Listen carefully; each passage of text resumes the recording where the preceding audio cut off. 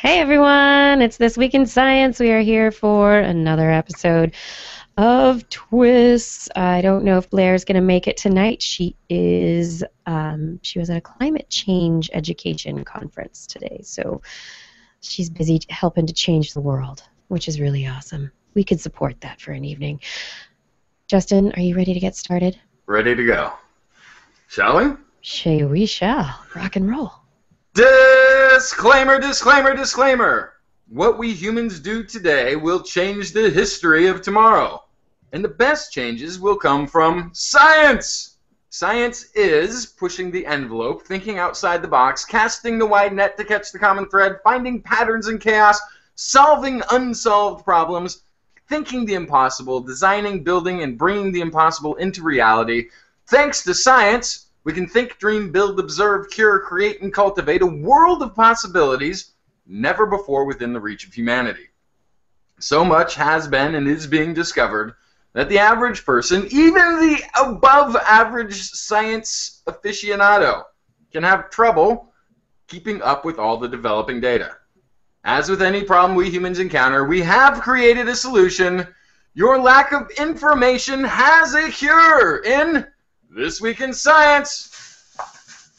Coming up next.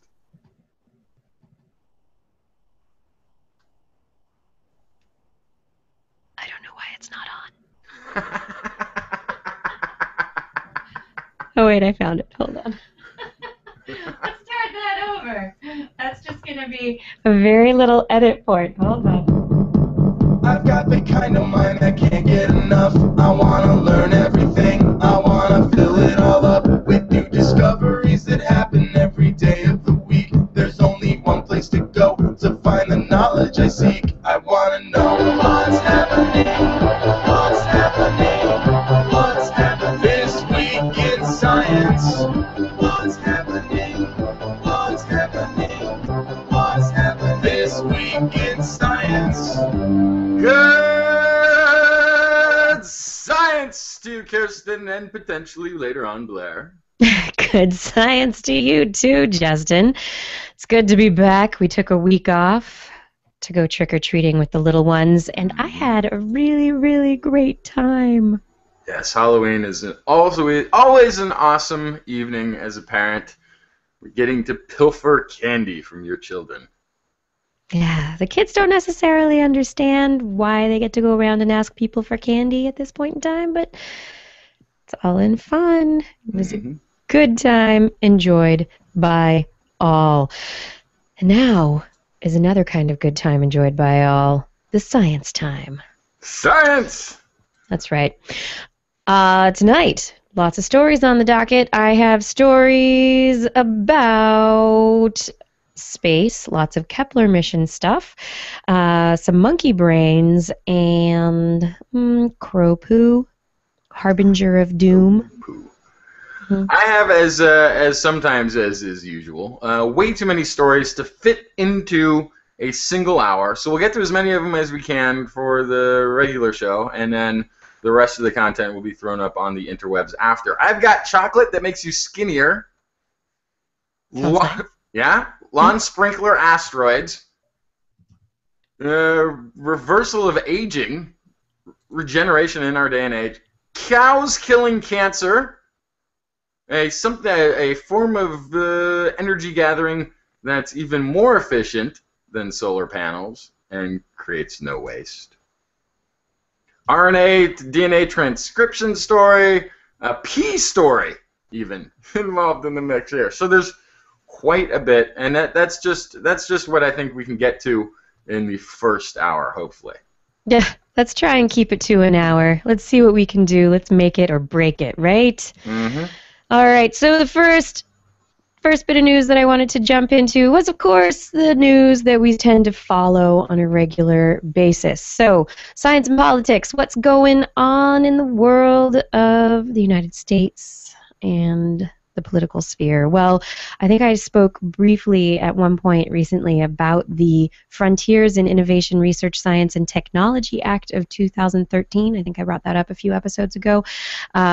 This is an act that would place a burden, well, not that there aren't already, but this is what the NSF does. The National Science Foundation gives grants as one of its dictates, its mandates. It gives grants to researchers who give them reason to give them money. Researchers fill out very long application forms and describe the research that they want to do, and then the NSF goes through all of them and gives a very, very, very small number of the researchers who apply money to do their work. In each of these grant application packets that people put together is what's called a section on broader impacts. Now, those broader impacts have to do with how the research is going to do more than just be basic science. What are the broader impacts of the research that you're doing, right? How's it going to affect humanity, our role in the universe? I don't know. Mice with no left toe. Just making stuff up now.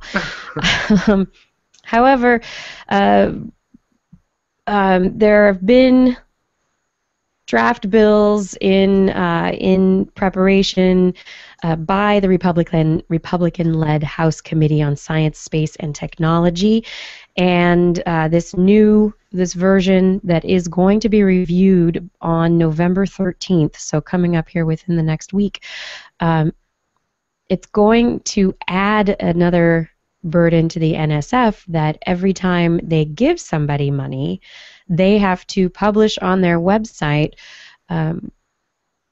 what the research is, how it's justified, how the grant funding is justified. So the NSF then is going to have to take time and money to explain how some researchers' funding fits the following 6 goals: economic competitiveness, health and welfare, scientific literacy, partnerships between academia and industry, and promotion of scientific progress and national defense. So it has to be economic, industrial, or military tied in. Yes. Or 3 of those at least. Pretty much. The conversation that's happening at this point in time about this first act basically has people on one side saying, well, if we are short on money, we have to justify every dollar that goes out, and every dollar has to go for science now, has to go towards making something happen. Researchers and scientists on the other side go, hey, that's not really how science works, and there's a whole lot of cool stuff that we have now that we wouldn't have had if this process had been in place for the last 50 years. So the whole idea of this translational research that has to have a purpose and a function, it's not necessarily helping. I mean, it will help, but there's a lot about science that you just need that creativeness to try something.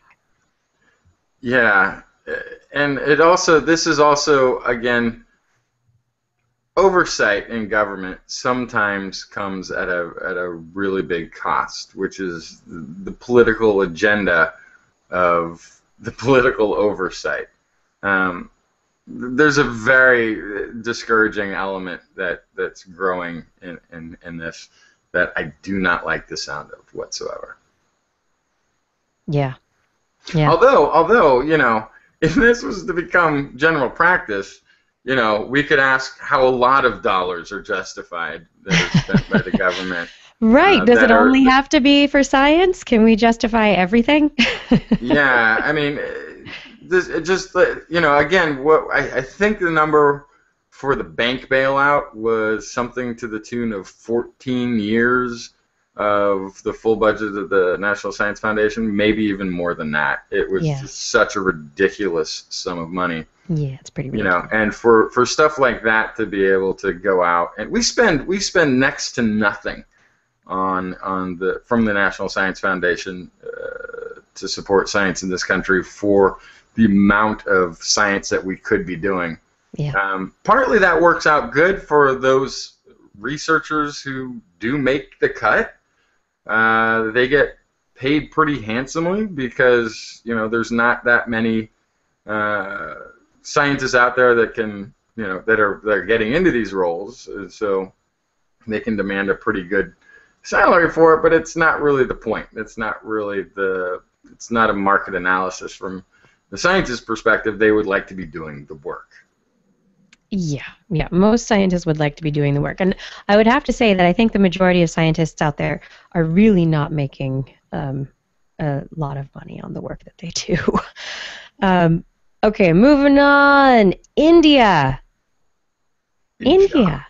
launched a vehicle that's going to go orbit around Mars. Nice. Yeah, they've got it. Their launch craft to actually get it out of orbit and to get it on its way wasn't. They found that it wasn't going to be capable of getting their ship that they call MOM, M-O-M. I'm sure it's not called MOM. But it's known as MOM, also by the informal name of Mangalyaan, or Mars craft. They're doing a really interesting technique, looping it around the Earth several times over the next month or so, or 2 months, to actually get it to build up enough velocity using the gravity of Earth to be able to shoot it out and off to Mars. So we won't actually see whether it'll reach Mars for a little while, but we're very excited about India trying to get out. Yes, although if my original series Star Trek view of how physics works still holds true today, that would actually put them back into the 1940s.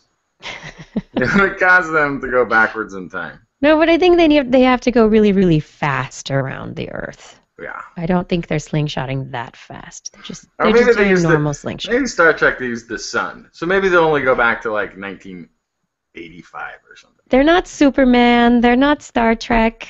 This is just India with a craft that's going to go look for methane plumes on Mars. Awesome. That is totally rad. I'm glad that India is using its resources in this way. Yeah, I am too. Fantastic. Yeah. And then what was the last thing that I wanted to get out here in the very beginning of the show? Oh, yeah, Russian asteroids. 2 new studies about the Chelyabinsk meteor suggest a couple of things about it. That, number one, it was a single space rock. A lot of ideas about asteroids are that many of them occur as accumulations of lots of little rocks and dust and stuff that have just glommed together. This particular asteroid was probably a single space rock that had stress fractures from probably running into something else at some point in time. And so that was part of how it broke up upon impact. And thanks to modern technology and the video that they have of this meteor coming into its impact with the atmosphere of our planet, they were able to tell a lot about where it came from, how big it was. There's all sorts of information that astronomers and physicists have used to find out info about the Chelyabinsk meteor. Another thing that they did find out, doing calculations and kind of thinking about asteroids and approaching the Earth and meteor impacts, they say that these kinds of impacts, as in impacts as big as this Chelyabinsk impact, happen probably on the range of about once every 25 years. So a lot more commonly than people had thought. Yeah, there's a great write-up of all of this by Phil Plait over on his Slate blog. So if you want to read up a little bit more, I suggest that. Although once every 25 years across the history of the planet, there could be sometimes where it's 1,000 years between and still keep the average. And then there's once every 25 years in the history of the planet, and then, okay, what areas of the planet are on the ecliptic, which is the plane at which most of the asteroids approach, and where are larger land masses that people would actually see this stuff happening. So Russia is kind of a big target. I think we've discussed this before. Yeah. Yeah, there's a lot of land mass out there in Asia and Eastern Europe. A lot of land mass. All right, tell me a story, Justin. Okay, so I almost don't know where to start because there's so many good stories. Let's start at the very beginning. Let me see here. Yeah. Oh, here's a good one. Actually, this is one that I didn't even tease out in the beginning, but it's one of my favorite ones. One worm, two mouths. Depending on the environment in which the worm grows, the larva of the roundworm, Perticus something specificus, develops into either a wide-mouthed predator or a narrow-mouthed bacteria eater. So somewhere in the same worm, but some point in its development, it takes two different biological directions. I don't know of another species that does this.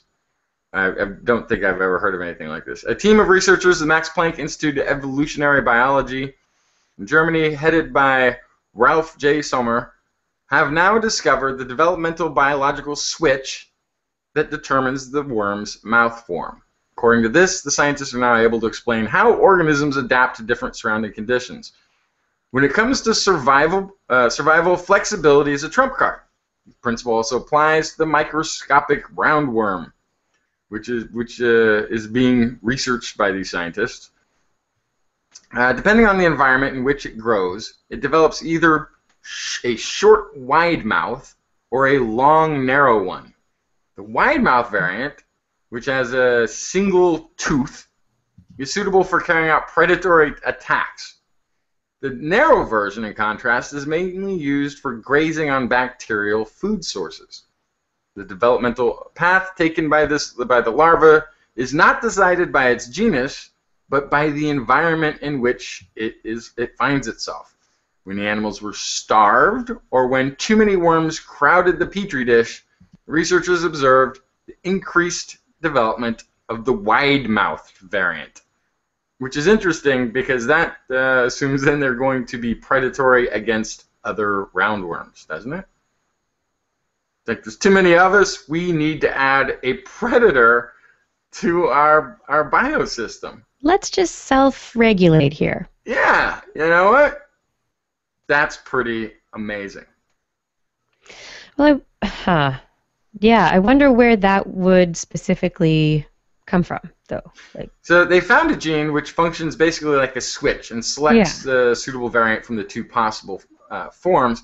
The discovery of the gene was the success of this experiment, to which roundworms were particularly suited due to their short generation time. It's sort of to me hinting that there's other biological forms out there that can do this, that can sort of pick up a different path, but I don't know what those possibly could have been. I've never heard of anything like this. And they discovered mutated worm lines only produce worms with the narrow mouths. So if this gene mutates, it goes narrow mouth, irrespective of the environmental conditions, and in which the same gene is inactivated. We were able to show that a gene that we found in a genetic experiment under laboratory conditions controls an ecologically significant characteristic. What's interesting, though, is what then informs that gene if it's doing so under certain conditions.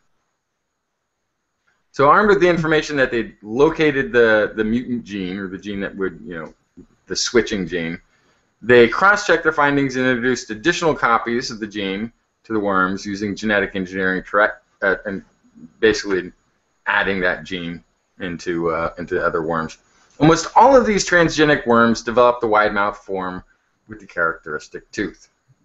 So they say the gene works like a train dispatcher at a large railway station who decides which platform a high-speed train can pull into based on the current traffic situation. During a critical phase in the worm's development, it follows the one-way track to a wide mouth or a narrow mouth. The capacity of many organisms to tailor their development to the changing demands of the environment is known as phenotypic plasticity. Discovery of... but what else does this? I've never heard... It must, must all happen in really small stuff. Right. Well, it's the question is, what controls the trait, and being able to actually see it in the laboratory and finding this in the worm is an interesting new development for that, because it can potentially tell us something about the control of, the digestive tract, the mouth, for other organisms that have evolved. But we also have genetic control or even phenotypic control over the shape of a beak, say the Galapagos finches, where in some individuals it is just simply certain genes being turned on or turned off as a result of environmental stress, food in the environment, water in the environment, that kind of thing. And so one generation having particular traits, and then a couple of generations down the line, those traits slowly morphing into a slightly different beak shape. So here's a question. Is this phenotypic plasticity? And is this could you call this a proof of some form of Lamarckian evolution? No, because this is just specifically one gene. No. Right. It's one gene. It's a mutation, but the mutation is environmentally instructed. Triggered.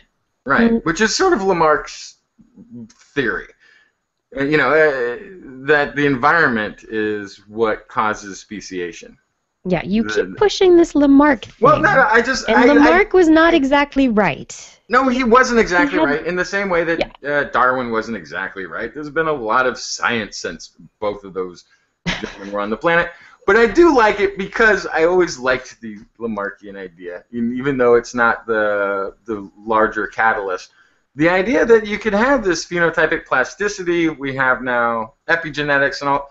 Mm-hmm. We have the environment plays a huge role. Huge.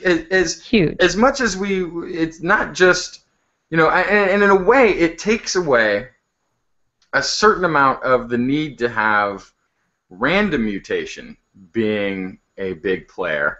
And you can say, hey, there may be environmentally driven mutations that are informing speciation as well as natural selection. Yeah, so the thing about epigenetics is that it's not actually changing the genes themselves. It's changing how the genes are expressed. So whether they're turned off, whether they're upregulated, there could potentially be more instructions to upregulate a particular gene, which would lead to the change in a particular trait because there's more proteins being expressed or something like that. But as for that upper level actually leading to mutation, it's possible. Epigenetics hides mutations. So if you have mutations in the genome and those are hidden because they're all wrapped up and not being expressed because of epigenetics, and then suddenly an environmental trigger goes bam and takes the wrapping off, all of a sudden that DNA expands, gets expressed, and a whole bunch of mutations that were there the whole time but just were not expressed, and that's when you get some kind of dramatic change, I think. Mm-hmm. But those mutations could have been passed on anyway if they were in the germ cell. If they're in the body cells, if they're in the cells of an individual's just body and not reproductive cells, it's not going to be passed on. The mutations have to be in the reproductive cells. And the epigenetic instructions have to be in the reproductive cells too. It's a very complex system. Nobody really understands it yet. We can hypothesize all we want, but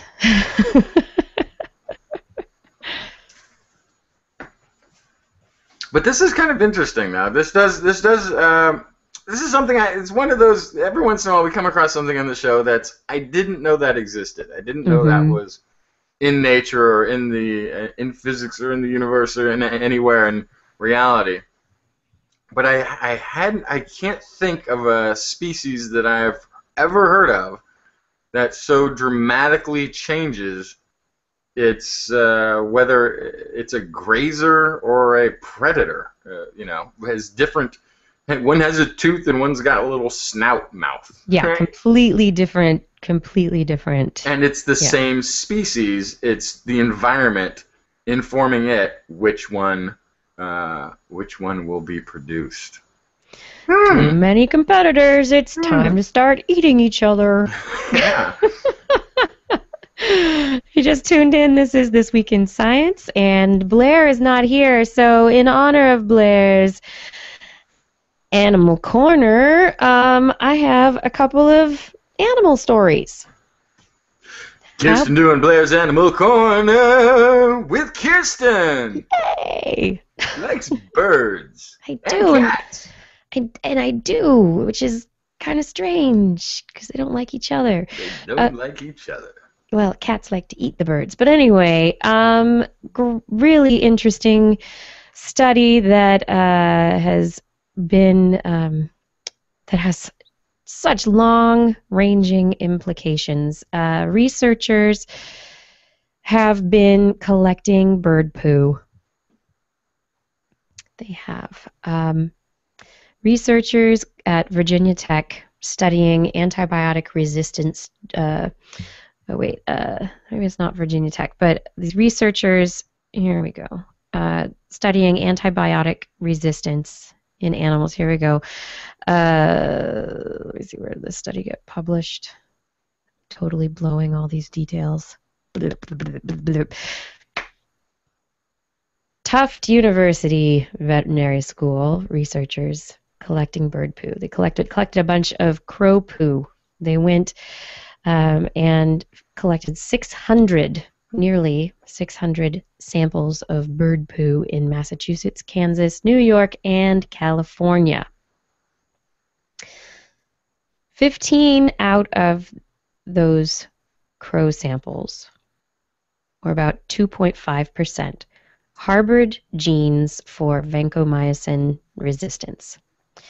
Vancomycin is what is quote unquote called the drug of last resort for hospital-acquired infections. And so crows with genes for antibiotic resistance were found in Massachusetts, Kansas, New York. None in California, though, which I find very interesting. They did this review of bird poo to find out where are genes for antibacterial resistance showing up in nature. Are they showing up outside of livestock? Are they showing up outside of human systems? Where are they showing up? We know that antibiotics are getting into the water supply. We know that they are getting into a lot of different areas in our environment. So what are the effects that are occurring downstream? They just thinking about where the crows might have picked up the genes for resistance, and really when you're talking about the genes for resistance, what you're talking about is they picked up bacteria that were resistant somewhere. And so the crows could have picked up the bacteria in dumpsters diving for food. They could have picked them up near livestock if they were going for food, stepping in livestock feces at big agricultural industrial sites. The vancomycin resistance in the wild crows does bear the signature of a human clinical source as opposed to a livestock source, which is interesting. There are mutations that can be followed to actually trace where the resistance came from, and so they are trying to find out where these things originated. And so to know that there is drug resistance coming from hospitals and healthcare settings and ending up in the wild, it just makes, I don't know, it gives me a little pause. Yep. These are flying animals who fly from place to place and can take things a lot further than than other organisms. So, very not good. But California's still safe, right? Like, we're okay. But California's still fine. California Whatever, coast, we're still doing all right in California. Mm-hmm. All right, so the other animal-y story that I brought has to do with monkey brains. And we have... Speaking of monkey brains, Blair! Hi! Hi, you're here. it. Surprise, surprise. Yeah. Yay, welcome to the show. Thank I was you. just going to talk about monkey brains. We're doing your animal I corner. wish you would. Please do my animal corner. All right, so monkey brains. We have spoken before on the show about brain-computer interfaces in which some needles electrodes are stuck into the brain of the motor cortex or premotor cortex of rhesus monkeys, and then the monkeys are trained to move either a cursor on a screen or a robotic arm that's in another room With or their mind around powers the world. alone. Yeah, and as far as we've gotten is that there have been monkeys controlling robotic arms halfway around the world away from them. So monkeys in the U.S. controlling Japanese robot arms, which is pretty cool. Which is all, yeah. Go ahead. Oh, which is also, and then there was experiment where they did this with the skull caps of the students, trying to get another student to move a finger. What's really interesting here too, though, it's one thing if you think about the direct connection. It's a monkey using its thoughts to move a mechanical object. But what's really going on is the monkey's cortex is communicating to a computer. Yeah. And the computer is electronically sending out these signals that's causing the motion of the electronic arm. And that student who was affected by the other person's motor cortex moving his finger also was being sent, of course, through a computer, through the internet in that case. Yeah. So what that actually means is you could develop, in theory, a program that could affect the motor cortex of an individual or being, a robot, and have it be completely separate from another person thinking it at the other end.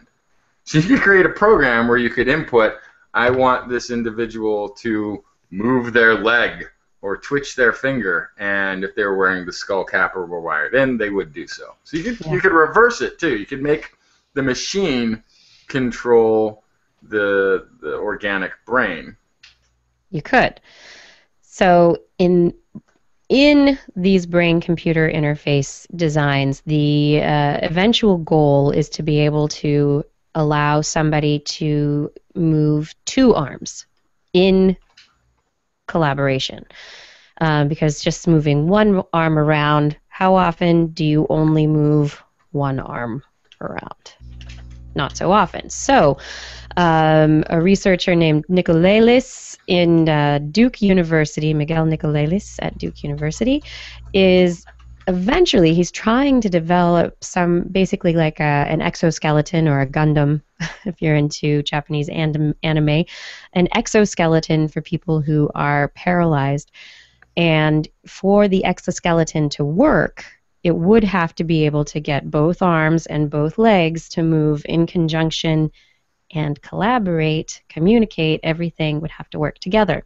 So in this experiment, what they did is they stuck, instead of just putting electrodes in one side of the brain to control something on the other side, they put electrodes in both sides of the brain. So they had electrodes in the right and the left hemisphere, and the monkeys moved two robotic arms. But it wasn't as successful as previous experiments have been, showing that there is still some amount of training or algorithm development that needs to occur to actually get things to work more smoothly. But it is a proof of concept that getting the two arms to work together, it can happen. And it probably will happen eventually very well. And I wonder if if in this experiment they had spent as much time training the monkeys, because now the other experiment It took a long time, and at first Just a week. the monkeys they trained the monkeys for weeks. It was only 2 monkeys, a male and a female. so that's not a very long time. The other ones were training a long time. They first trained them to play a video game where they used a joystick interface. Yeah, that's what they did. They did the same interface. The same interface, and eventually the monkeys didn't have to touch the joystick because they were also wired in with the cortex, and then because then that's how they could then control the computer through the cortex because it was firing off the same signals as when they were using the joystick. So the joystick kind of trained the computer as to how to respond to the cortex. Once it was trained and the monkey was trained, the monkey didn't actually need to touch anything. It could just move stuff. Exactly. That's what happened in this situation. However, this time it was moving 2 arms, and what seems to come up here is that you'd think that you have motor cortices on both sides of your brain, right? On the right side, you're controlling the left. On the left side, you're controlling the right. And the neurons, if you're just controlling one arm, they act a particular way. And if you're controlling both arms and trying to coordinate movements, like if I grab the microphone with both my hands or decide I need to do some kind of alternating punching movement, the neurons don't act the same way anymore. They actually have a different pattern of movement when they are collaborating than when they're acting individually. So there's a higher level of complexity there with the addition of the second arm. And on top of this, Ulysses on Twitter sent me a question. There's some new Twitter account that has all these facts that are thrown out, and sometimes they're totally wrong, and sometimes they are right, but they say they're facts. This is the name of their Twitter account, something facts, and I'm not going to advertise them on here because I'm not getting any money.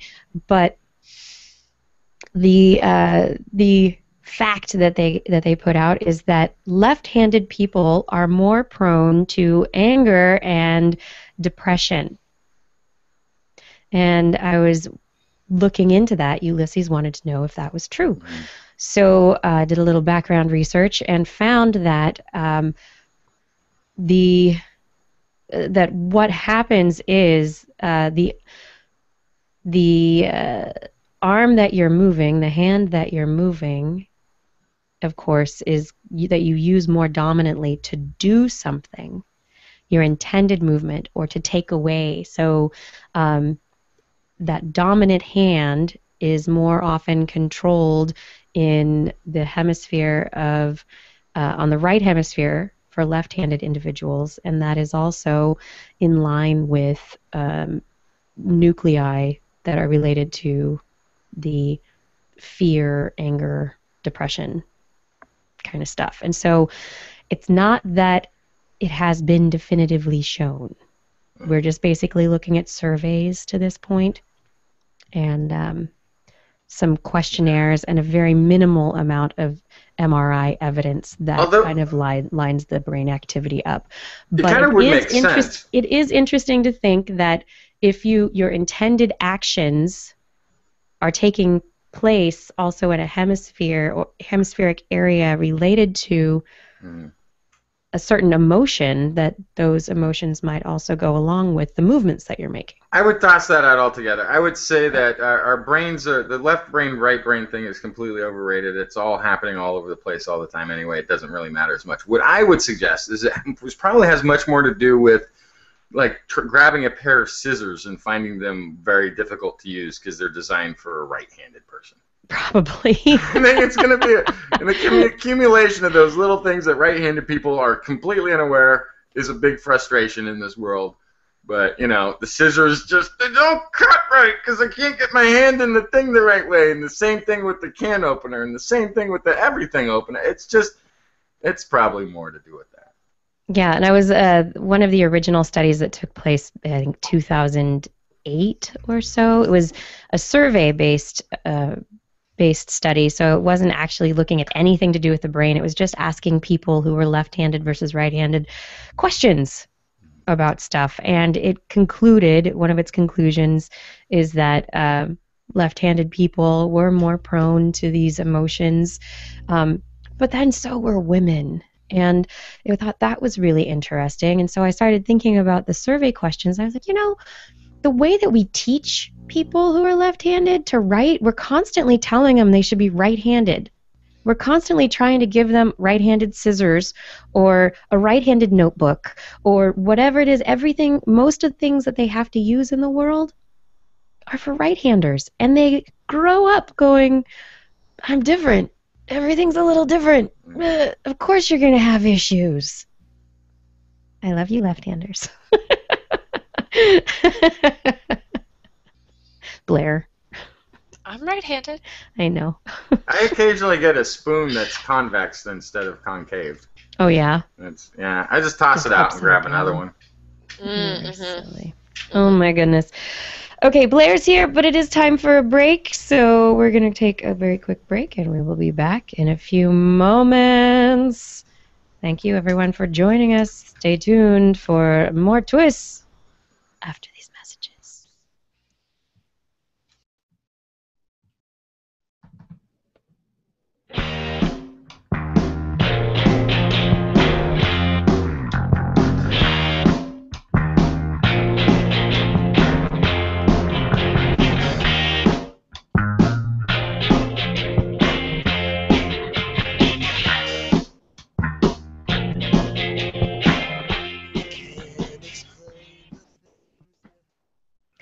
Audible.com is the leading provider of audiobooks with over 100,000 books in their library, variety of genres, but we know you want the science, or maybe the science fiction. But the science is always really good.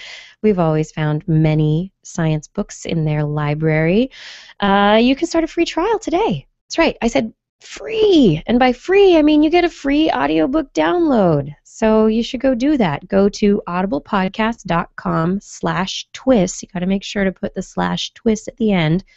audiblepodcast.com/twist to get your free audiobook download and to enjoy Audible and to help TWIS out all at the same time. TWIS also has merchandise that you might enjoy. Head on over to twis.org. That's our website to buy some of our swag.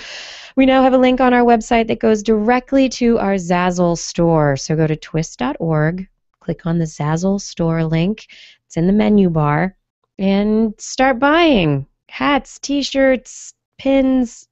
No, I don't know if we have pins. Mugs, fun things, buy things. Christmas is coming.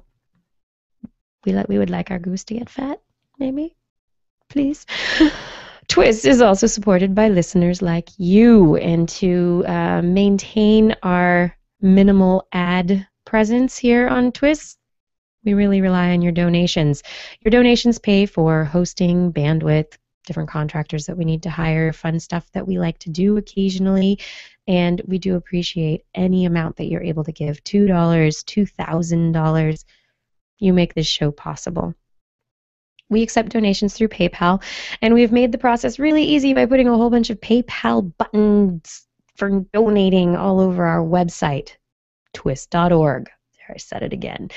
So go to the website, listen to the most recent episode, comment on the show, kind of scroll down, and there's the buttons at the bottom. Click, make a donation. We really appreciate your support. We could not do this without you. Thank you.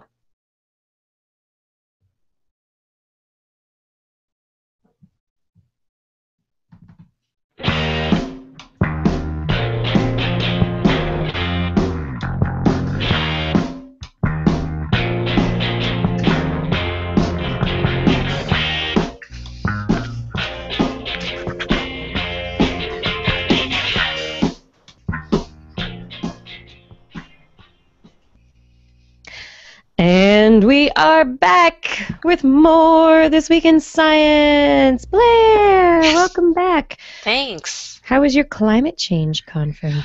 Oh, it was so good. It was just day one. It's 2 whole days, and then there's a workshop on Saturday, so I'm pretty excited.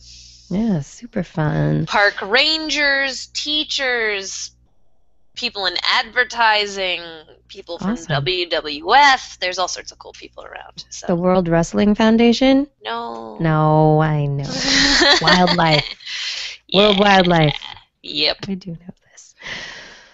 Did you bring any animal stories, or Yes. did you had time? I'm So I have amazed. some things. I don't have a whole lot of in-depth analysis, but I have essentially some headlines. All right, can you unplug? Oh, yes. Thank Thanks you. for that. All right. Ran in here. Didn't even think about it. All right. Awesome. So I need to have a TWIS checklist. All right. So first, dogs. They know the difference between a left-sided tail wag and a right-sided tail wag. Huh? That means that there's a difference for them. There's a difference. That they mean something different. Dogs wag to the right when they feel positive emotions, perhaps upon seeing their owners, and to the left when they feel negative emotions, upon seeing an unfriendly dog, for example. Wait. Hold on. Because I'm picturing the dog wagging, and is there like because it's once it's wagging, how can you tell which way they're propelling it? Really, is it slower to come back one way than the other? I have a screen share that explains everything. I guess that can kind of make sense if it's launching faster to the left and slowly coming back. Screen share. Versus because it's wagging. Okay, so if you look at the silhouette. Rather subjective without seeing. Doggy silhouette is what we're looking at right now. My computer.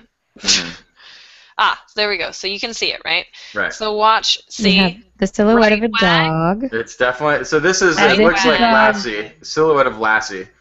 And it's wagging. It's not straight up. It's side to side from behind. But you can definitely only see the silhouette. You can only on the right see side. On one side, yeah. Actually, it's a silhouette, so I can't tell if we're looking at the front of the dog or the back of the dog. It's kind of upsetting. In that silhouette. Regardless, it doesn't cross the body line. But it's not. You're right. It's staying on one side or the other. So to the right is happy. To the left is not so happy. Correct. And so the way I'm trying to. There we go. So they measured.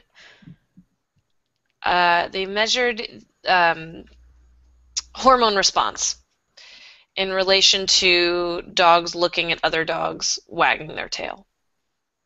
A dog looking at a dog wagging with a bias to the right side and thus showing left hemisphere activation in the brain was experiencing positive responses, would also produce relaxed responses physically, the dog that was watching this. In contrast, a dog looking at a dog wagging with a bias to the left and thus showing a right hemisphere activation, as if it was experiencing some sort of negative withdrawal response, would also produce anxious and targeting responses, as well as increased cardiac frequency. So not only are left-handed waggers more prone to depression, more prone they cause anxiety in other people. So I think this is a really interesting designation to indicate, too, is that they don't think the dogs are communicating with their tail wags. Instead, he thinks that the bias in tail wagging is the automatic byproduct of different activation in the left versus right side of the brain. So it's kind of a byproduct. It's accidental. It's not. So this kind of goes along with the story that I was talking about before we went to the break. So the idea that the emotion comes first and then potentially directs the behavior and the movement, and that somehow because it's wired on the same side of the brain in a similar area, that the behavior, the movement gets kind of it emanates that whatever that feeling is. So if a dog is depressed and wagging a little depressed and it's looking in a mirror, it would cheer itself up. No. Subliminally. All right, moving on. I have moving on to another story. I thought that made sense. No. So oysters may use sound to select a home. Really?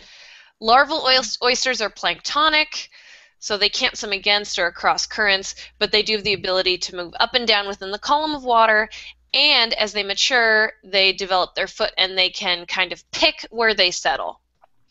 When they find the right spot, they attach themselves and remain.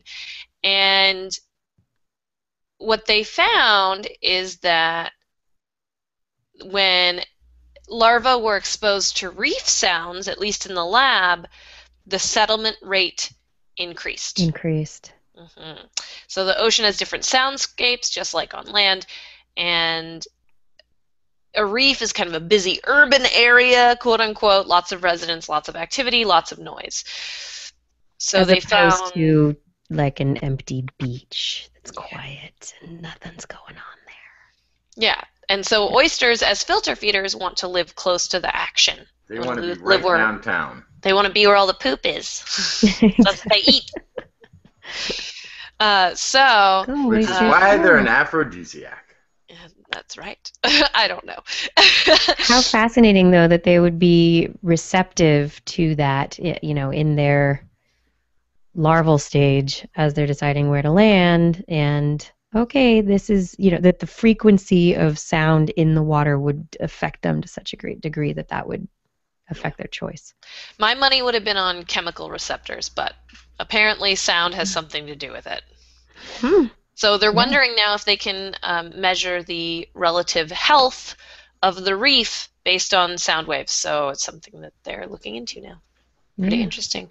And then the very last thing, just simple, very simple headline, and I had to do it because everyone would expect me to. Earliest record of copulating insects discovered. Yeah. So they found a fossil of copulating insects from about 165 million years ago. And it's essentially the same. It's these frog hoppers type of things. And they look like giant crickets, kind of. And it's essentially the exact same copulation behavior that we see today. So it looks pretty much unchanged. So that's 165 million years of copulating. That's right. Go insects. Yeah, so they figured it out. They figured out a good way to do it way back then. Stuck to it. If it ain't broke, don't fix it, right? Totally. Yeah. It really is. That's because we see so much stuff change, you know, that evolution affects so many things. We have this diversification of species and things that stop mating and this and that happens. And it's really, I think, very impressive when you have something stick around that long.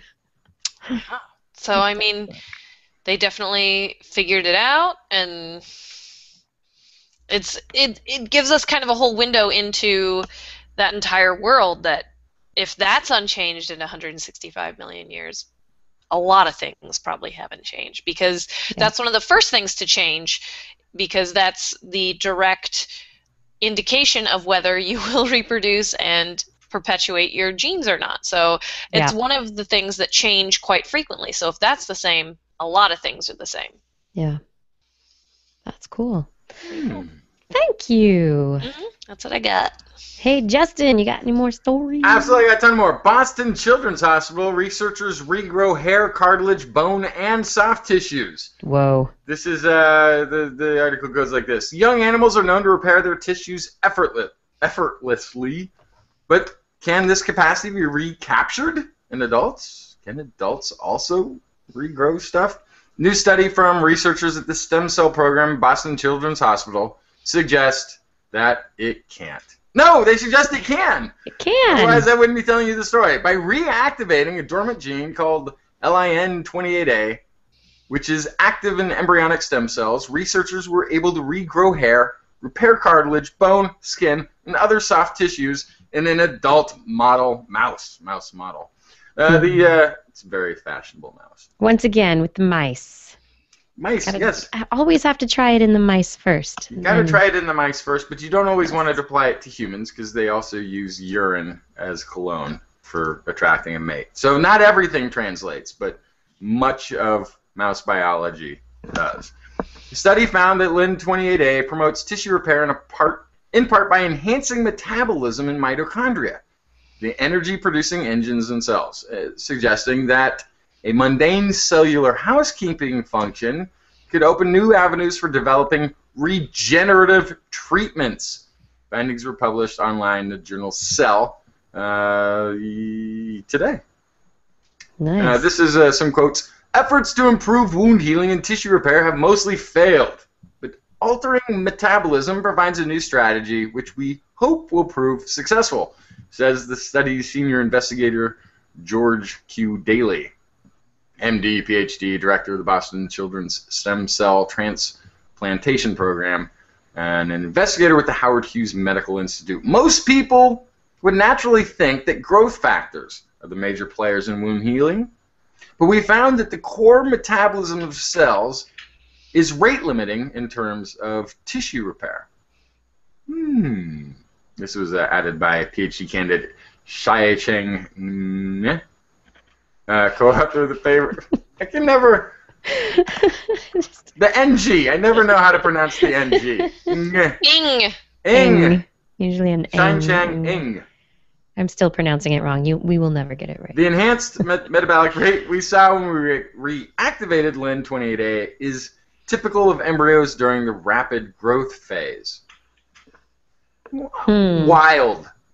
So, Yeah. this show came up earlier when we were doing a Science Island chat today. Ed Dyer brought it up. And I pointed out to Ed that there is a sort of dark side to this technology, this advancement, which is if age can be reversed, right? We can regrow hair, we can regrow bone, we can change the metabolism of cells and largely not just heal wounds, but potentially even reverse some effects of aging by doing this, regenerative ability. That it's going to then make anybody who has retired able-bodied enough to rejoin the workplace, and they'll get rid of Social Security, and we'll have to get all the retired people will have to get right back on the treadmill. As long as they, you might be physically able to rejoin the workplace, but at this point in time, unless brain cells are included in that, you're going to be left with an aging brain that's getting less and less plastic the older you get. Still plastic, but not as plastic as when you were younger. And this research is, you're right, isn't directly responding to that. And actually, what's kind of interesting here too, it didn't universally induce regeneration in all tissues. One area where it was largely ineffective was heart tissue. That's interesting. Yeah, right? Heart tissue showed little effects. That's really interesting because I know there's a lot of great research going on right now, especially here at Stanford, down the peninsula, and at the Gladstone Institute, where they are regenerating heart tissue using different techniques. So it won't be a silver bullet, but it will be a silver bullet cocktail? Gatling gun of cocktail treatments. Yeah. So it's getting attacked from many angles currently, but might not be too long into the future, when aging isn't a cause of death. Yeah. Yep. Not that far off, everyone. And also, people will no longer be bald. Right? Yeah. Which will be interesting. Regenerate those hair follicles. Everybody, and cartilage. And cartilage regeneration is kind of interesting too, because is it cartilage regeneration that causes like ears to continue to grow, noses, or is that an expansion of the cartilage that's already there? I don't know what's actually taking place. I have no idea. Right. So that is a great question. So is regeneration of cartilage? Would it be repairing cartilage that it expanded? Will the elder ear shrink, or will it just continue to? Well, I do know that the problem with cartilage usually is that when cartilage gets damaged, cartilage does not have as much capillary blood flow, so it's not as well fed as other tissues. So that's one reason why it doesn't regrow as well. It doesn't get as much nutrients. I don't know. And then bone and soft tissues. Also, an odd thing that while they could effectively regenerate all these different aspects of the biology of a human being, or the mouse. Sorry. One thing that was mouse. they were working with For some reason, in younger mice, they were able to enhance regrowth of fingertips in the newborns, but they couldn't do that one in the adults. So there's That's lots of interesting. strength. Yeah, there's still a huge riddle here that needs to be addressed. Well, if there's the possibility of taking that embryonic stage of you lost a finger, well, it'll just fix it because it's still in that phase of differentiation and growth, right? But if you could take that and regrow somebody's lost limb, I mean, that's what we really want. That's what we want to be able to find. Who knows if we'll ever be able to do it, but Yeah. it will always be done in a mouse first. I really want somebody to make a video of like the Bionic Man, the intro to the Bionic, the $6 million, but it would be a mouse. Yeah. Bionic Mouse. Bionic Woman and the $6 million man. In the world. And this is cows curing cancer.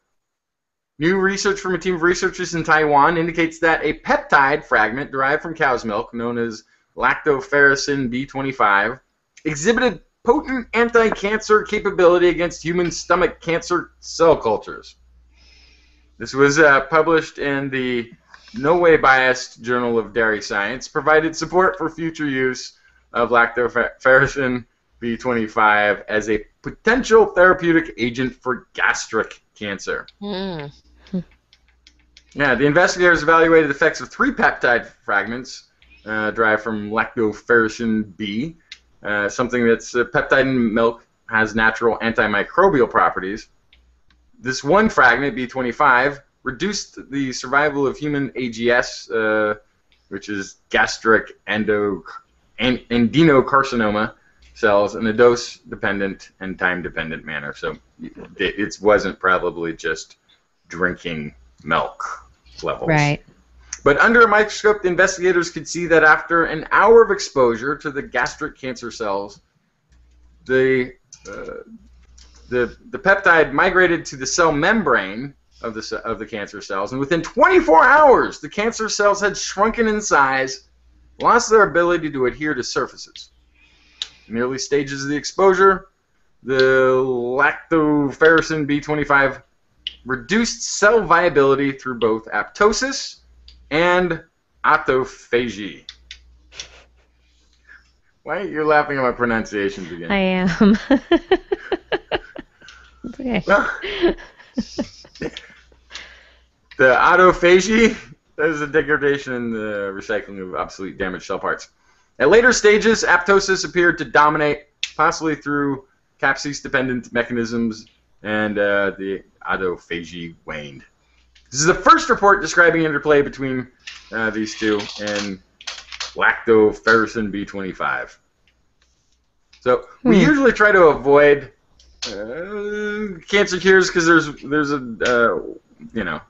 dozen a day that they did it again, they cured it again. But this one's actually not. This one has no potentially down in the future opens a window to future research of. This is saying this peptide is effective. Then the next strategy is then figuring out how to deliver the peptide in a useful way. Yeah. But this is not just finding a mechanism through which future research might open a portal into. It works in the petri dish. Thank you, cows. Moo. Moo. Thank you, cows. Yeah, I can't wait to hear more about this and see if it does actually find application. As we come to the end of the show, I wanted to get some space news out. Kepler was all over the news this week. So many cool stories going on. Let's see. Kepler 78b is the Earth's twin. We have a twin, everybody. But it's not really our twin because it's kind of like hell. There's an evil Blair on there. Is that what you're telling me? Exactly. No, that's not what With a goatee? Oh. Yeah, no, not that kind of. It's not like an anti-Earth with an evil. Yeah, no, not like that. It's a rocky planet like Earth, and it was recognized in the way that Kepler used, looking at the dimming of its host star's light as Kepler 78b passed in front of the star. And of course, there are very complicated algorithms at work to actually pinpoint some of these very distant and differently sized objects and differently formed objects orbiting around these exostars. So they learned about its density using ground-based telescopes to try and find out how much gravitational tugging the little star did on the parent star, according to Discovery News. And they found out that it's really, really, really close to its host star. So it goes around its host star in 8.5 hours. Once around the star, 8.5 hours. That means it's really close. And it's probably about 2,000 degrees hotter than Earth.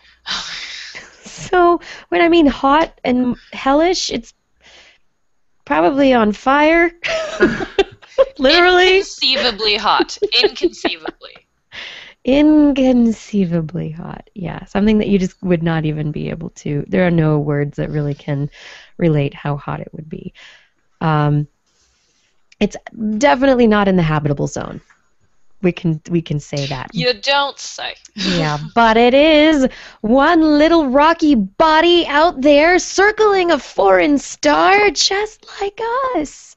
So it's our twin. Nice. So we have a lot of twins, is what I'm guessing. Yeah, and that's where we're going to be getting in with these stories in just a minute.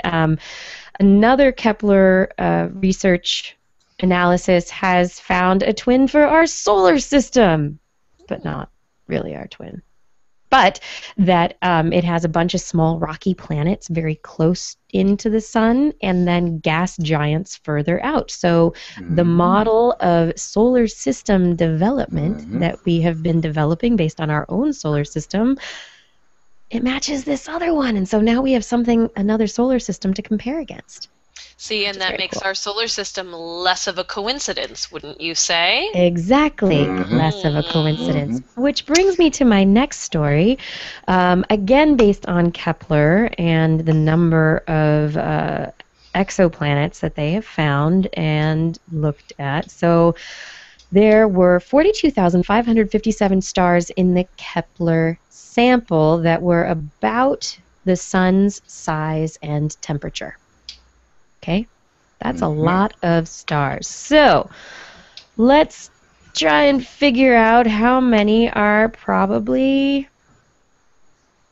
have planets around them. So they have found 603 planets. How many of those are Earth-like? So they looked at planets 1 to 2 times the radius of the Earth. They found a bunch. They found so we have 10 planets that are potentially Earth-like out of this sample of 42,000 stars. Okay, so this is going to be, you think, that's pretty rare, not very much, according to Phil Plait. However, the way that it all calculates out, 22% of sun-like stars have Earth-like planets. Because of things like the way we are measuring. You have a star, and we measure whether or not there's a planet there by whether or not the light dims when a planet passes in front of it. So if the planet is going around the star on a different ecliptic, then we don't even know it's there. So we had to take a bunch of different factors into account, and what they have calculated is that 22% of sun-like stars have Earth-like planets, and Phil Plait says that the nearest Earth-like planet might be only 12 light years away. And there are over 100 sun-like stars within 50 light years. So we probably have Earth-like neighbors in our vicinity that we have not yet discovered, which is very exciting. Totally awesome. Mm-hmm. Yeah, 22% Sweet. of all sun-like stars might So be let's send out some orbited. probes now, right? Yeah. So all I have to say is thank you, Kepler, for this awesome information. It's really, really cool. And if there are that many Earth-like planets in our vicinity, how many of them are within the habitable zone? And then if we think about the way that comets might have brought the building blocks of life into our solar system, they're probably doing that in other solar systems, and you can extrapolate away, right? Sweet. Yeah, I'm not going to say we've been visited by aliens. I'm not going to go there. I'm not going to go there at all. But I got to shout out a couple life. quick ones before the end. I got to shout. Life just got sweeter here on Earth. University of Granada has proven apparently that the more chocolate you eat, the lower your body fat level will be. I love chocolate. Thank you for this story. Study involved 1,458 individuals between ages 12 and 17 and showed that a higher level of chocolate consumption That's not fair. What? 12 and 17? That's like when you have a high metabolism and whatever. It showed a high level of chocolate consumption was associated with lower levels of total central fat when these were estimated through body mass index, fat percentage, measured by both skin folds and by electrical independent analysis of waist circumferences. So then when you hit 17, you just explode, basically. Yeah. I don't know what you're talking about. My metabolism hasn't changed since then. What about people over the age of 17 by a couple of years? Does metabolism change? Mine didn't. I don't know what you're talking about. I want to know exactly how much chocolate I can eat. As much as you want. You'll never get fat. This is the biggest story ever, though. Right here. This is the biggest story. And it's too bad it's at the end of the show because it's not going to make it into the first hour. We'll have to wait till the after show to talk about it. But there's a device that can convert lost energy and microwave signals into usable power. Something that beats out or is equivalent to having a solar panel inside your house working day and night. Wow. So how if no, tell me about this. How efficient but that's if we run out of time. Nope. Okay, well, according to the research involved, they have been getting energy efficiency around 6 to 10%, but with the design, this new design, they were able to dramatically improve conversion to 37%, which is comparable to what is achieved by solar cells. This is grabbing, the one model that they made was putting out basically the power of a USB, a little more, 7.3 volts of electrical energy versus the 5 that a USB power outlet would put out. But this is small. This is small scale stuff. But basically, what it's doing is it's able to capture microwave signals and even use Wi-Fi signal that would otherwise be lost, bouncing around a room, right? And turn it into usable energy. It could also be used to grab energy efficiency from appliances, wirelessly recovering power that is now lost during use. This is one of these. This could be used indoors. I mean, we have naturally microwaves floating around. We have all sorts of Wi-Fi nowadays. Can you imagine if it's grabbing unused cell or even radio signals at some level and getting those leaking into the system? But yeah, that's amazing, isn't it? When can I buy it? How soon can I have it in my home at an affordable price? You need to get a hold of researchers at Duke University's Pratt School of Engineering and ask them how soon this is coming. Yeah, how is it working in their lab? How many of these have they got installed? What kind of energy load are they getting from it? And it's wireless too, right? It's just free floating. It wirelessly converts microwave signal into direct current voltage capable of recharging a cell phone battery or other small electronic device at this point. Yeah, so it's basically, microwave energy is energy, so it's just harnessing that energy and then turning it into electrical. Mhm. So, and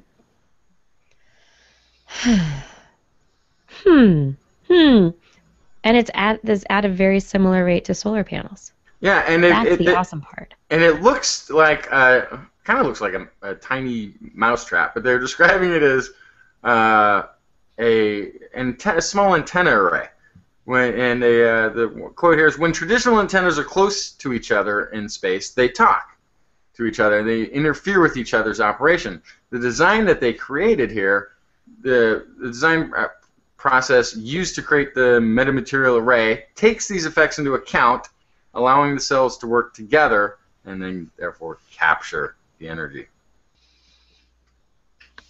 Cool. Mm-hmm. So the interesting side of this, so you can potentially just gather in a similar way to how solar panels gather solar energy and convert that to electrical. You gather the microwave energy that's in the environment that hits the array, the antennas, and convert that to electrical.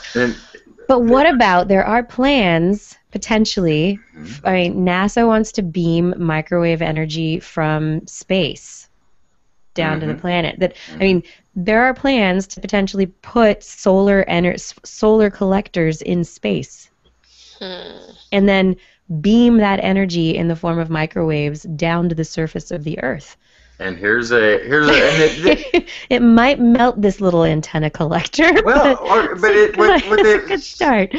A big part of what they've actually designed here isn't the antenna, but is the circuits capable of harvesting these microwaves. So this technology scaled up would be the collection device then. Yeah, probably.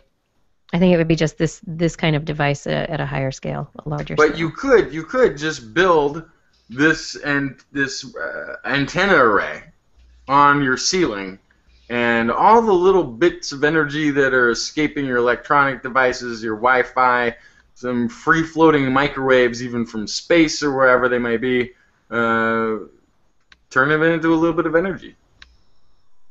Cool. Maybe a lot of energy if you have enough of them, because this is the whole thing. It's the small little design that they have here that I'm looking at it looks like 5 little antenna array cells. It's pretty small, right? If you were to upscale this to your ceiling, your roof, or wherever would be convenient to put something like this, it could, you're just creating larger and larger blocks of this in the chain that are creating more and more energy, or gathering more and more energy.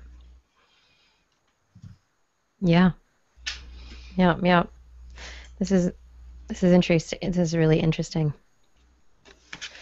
I like it. I think this is a good direction. I'm hoping that they get this into manufacturing soon. Mm-hmm.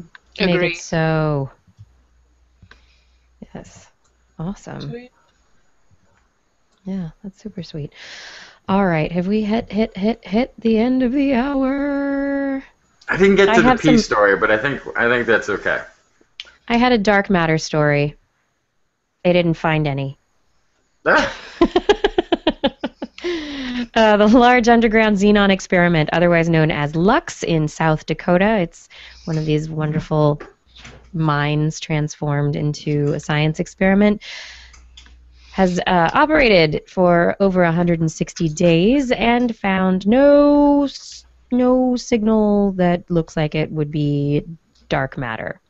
And so because this is the most sensitive at various frequencies, at various levels, currently physicists have concluded that previous dark matter sightings at different dark matter telescopes or experiments have probably just been errors or fluctuations in the force. Yes. There is no such thing as dark matter. It has now been proven. Well, no, that's not what has happened. It just means that at this particular, what we've been looking at so far, it's not in this drawer. It's not. You can't prove a negative. Right. I still don't. I mean, I lost on the Higgs, I guess, but I still don't believe in dark matter, and I'm not backing down from that one. You know, that's fine. We don't know. I mean, They'll have seriously, to it prove it makes to me. up so much of it's something. It is something. No, it's nothing. It's an illusion. Okay, well, whatever. It's the dark matter illusion. Yes. I mean, it is something It's that not we know is it's not missing, stuff. or It's that not should stuff. be there. Something should be there, or is missing, and there's something happening. There's a hole There's something in happening, our but it doesn't need understanding, to be stuff. You got to get off the particle thing. and it's called dark matter at this point in time, and it might Yes. always be called dark matter. Yes. I still don't think it's a stuff, but if they prove it to me, I'll have to agree. If they prove it to Justin, They gotta this prove is it it. to me. If they This can't is prove it. it, then So- it doesn't exist. So in the skeptical handbook, you know, it's the extraordinary claims require extraordinary results, Yes. and in the dark matter handbook, it is prove it to Justin. Yes. Take note, scientists. Take Yes. note. Dark matter researchers looking for dark matter, 0. Justin, also 0, and I guess it'll always be. Actually, it's gonna be binary. It's gonna be me 1, them 0 until it's found, and then it would go the other way. Because there's Yeah. not a whole lot of increments. It's either gonna be there or not.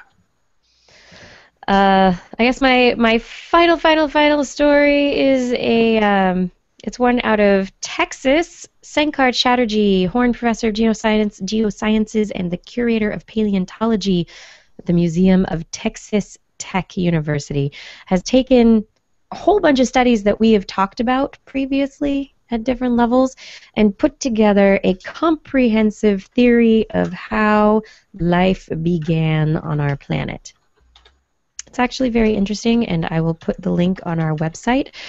And if you want to read the brief a little bit more deeply and take a look at the images, but the idea is that at one point in time, there was the cosmic age where we had the importation of biomolecules, molecules capable of being able to form into life at some point. Then the geologic period, in which he says there's a concentration of biomolecules in greenstone hydrothermal vent environments and homochiral monomers. And it was during this geologic age in which we had like the Chicxulub impact and other meteor events that created these big meteor craters, and in these craters we probably had the formation of the primordial soup. That there were areas within these craters as a result of them that the soup was able to form. Then came the chemical stage, polymerization and encapsulation on mineral surface of basin floors. So in the primordial soup, along little pockets, there's little bits of mud and minerals that allowed polymers to form and basically created protocells were kind of chemical or mineral membranes. And then additional symbiotic relations of RNA, proteins, and DNA. And he doesn't posit the RNA world, he posits in an RNA protein world, in which proteins were very important for allowing RNA to get its start. And then finally, the biological age, in which we have cell replication and, ta-da, humans. Right. Right. So anyway, he just basically took a whole bunch of stuff that we've talked about before on the show, and he put it all together and made a story out of it. Nice. And it's nice. Yeah. So I'll put the link on the website, and y'all can read through it a little bit if you're interested. Huzzah! Huzzah! Yes. And now we have come to the end. It is the end. Science-y friends, the end of another hour of TWIS, the end. I think we're over an hour I'll again. never look into your show notes again. You no, never you sent me the have. show notes. Oh, here they are. I can't get in now. All right, we will be back next week here on using Google Plus Hangouts on Air. You can find us twis.org/live for our live broadcast on Thursday nights, sometime around 8 o'clock p.m.-ish. We're also found on YouTube Live and youtube.com/thisweekinscience. Yes, thank you everybody for listening. We hope you enjoyed the show. TWIS is also available as a podcast. Just Google This Week in Science in your iTunes directory. Or if you have an Android device, you can Google TWIS for Droid in the Android marketplace. Also, the iPhone can be Googled for TWIS, T-W-I-S, to find it there. And for more information on anything you've heard here today, show notes will be available on our website, www.twis.org. That's TWIS.org. We also want to hear from you, so email us at Kirsten@thisweekinscience.com, Justin@thisweekinscience.com, or blairbaz@twis.org. Be sure to put TWIS, T-W-I-S, somewhere in your subject line, or your email will be spam filtered into oblivion. You can also contact us on the Twitter, at Dr. Kiki, at JacksonFly, or at Blair's Menagerie. We love your feedback. If there's a topic you would like us to cover or address, a suggestion for an interview, a haiku that came to you in the night, please let us know. And we'll be back here next week. We hope you'll join us again for some more great science news. And if you've learned anything from today's show, remember, it's all in your head.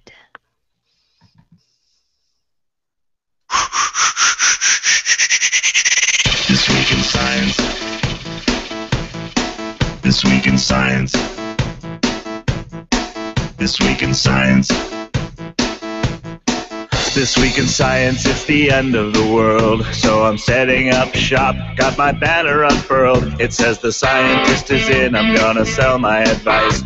Show them how to stop the robots with a simple device. I'll reverse global warming, wave of my hand. And all it'll cost you is a couple of grand. 'Cause this week's science is coming your way. So everybody listen to what I say. I use the scientific method for all that it's worth, and I'll broadcast my opinion all over the earth. 'Cause it's This Week in Science. This Week in Science. This Week in Science. Science. Science. This Week in Science. This Week in Science. This Week in Science. Science. Science. Science. I've got one disclaimer, and it shouldn't be news, that what I say may not represent your views, but I've done the calculations and I've got a plan. If you listen to the science, you may just better understand that we're not trying to threaten your philosophy. We're just trying to save the world from jeopardy. Jeopardy. And This Week in Science is coming your way. So everybody listen to everything we say. And if you use our method instead of rolling a die, we may rid the world of toxoplasma gondii.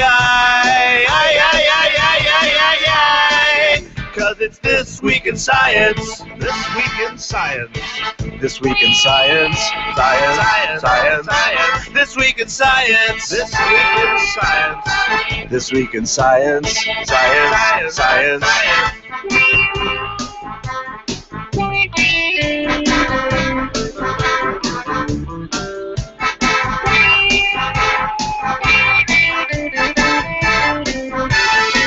I've got a laundry list of items I want to address, from stopping global hunger to dredging Loch Ness. I'm trying to promote more rational thought, and I'll try to answer any question you've got.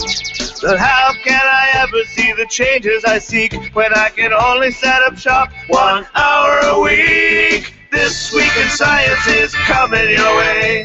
You better just listen to what we say. And if you've learned anything from the words that we've said, then please just remember it's all in your head. 'Cause it's This Week in Science. This Week in Science. This Week in Science. Science. Science. Science. Science. This Week in Science. This Week in Science.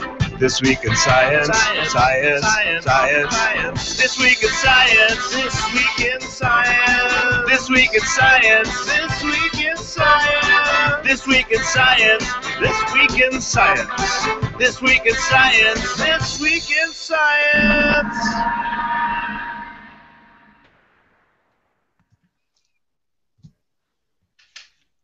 That's the end, yo. Yeah. We did it. We did it. That's the end. Don't I look warm? Yeah, I put myself on warm too. I feel less green. I look less green, right? I like smooth, though. Smooth. It makes me just feel so young. Smooth. See, okay, so help the color deficient. So this is my original. I feel like I looked green, can't right? See it. I see a frog here. I need to go to. You do look a little green. Yes. Okay. So then. Original. And white. Smooth is better, right? Smooth is nice. But is it still green? Still green.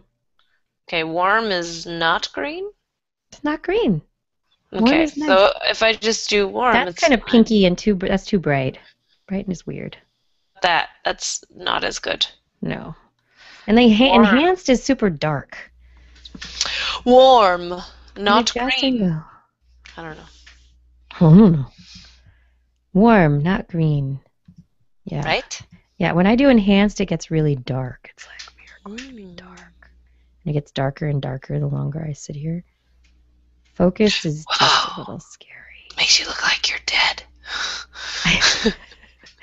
Brighten! Brighten! Brighten! It's a little too bright. Wow. Spotlight. I love the That spotlight. looks weird.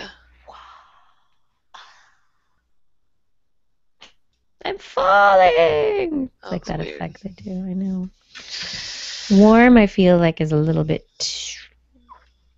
too yellow on my end. I do like smooth. Black and white is nice too. But then there's the good old original. Oh, yeah. Which I gotta say, I do like the good old I just original. look green in my original. The other version is I could turn off this really bright light, like so, and then I could go to brighten. Oh, there you go. Is that I don't know, I look kind of washed out. You're too dark in the front. The background's too bright. Yeah. Looks funny. No. You need more light on your face. You do. Yeah, but it's a green colored light, huh? Yeah. It's an LCD. LED. Whatever the word is. I'm tired. I'm so tired. You've been working hard, yeah. Oh my god, the climate change you're conference here. started at 7. It was over 12 hours long. That's really long. Yeah, that's the kind of thing that... Why did you say 7 in the morning? Is it necessary? Scientists. Yeah. Scientists are crazy. Some people like to get up too early in the morning. Mm-hmm. Well, about half of the people going to the conference are staying where the conference Right is, there, but still 7 is early. Nobody likes that. No, nobody likes that. Yeah, Is it 7 in the morning for food at least? It's just like a there's continental food. breakfast kind of thing? There's food, but Or they are they start actually pretty talking soon. to you at 7? They start shortly after Yeah. 7, but the food is at 7, yeah. Early in the morning. Did you have a fun Halloween?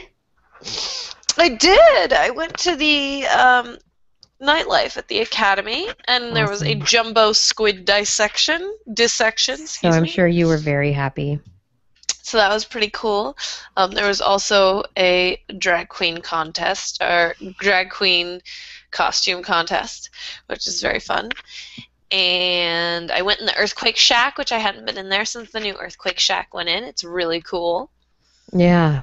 I keep wanting to do that, but I keep going into the academy with my child, and he's not old enough to go in the Earthquake Shack. Oh yeah, it'd scare him. Yeah. So I haven't been able to go in myself. Mm-hmm. Soon enough. Refugee says, in brainwashing, they try to deny you sleep. Oh. They deny you any He's sleep. trying to get my goat again. Uh-huh. Twit refugee. Oh boy. That's funny. I learned some very interesting things though. Oh, what was the? Ooh, my notepad is far away. Wait 1 second, because I want to get the number right. It's Okay. one really quick thing, and then I want to go to sleep. Okay. I like this story strengths. I think I saw something about that. Freakish. It's not really freakish. It's just unusual. Asteroid discovered resembles rotating lawn sprinkler. Yeah, it has like 7 tails or something. Oh my God. It's rotating. Yeah. What's happening? Nothing. A story that Strengths put in the chat. I think that's when I saw earlier. Really interesting.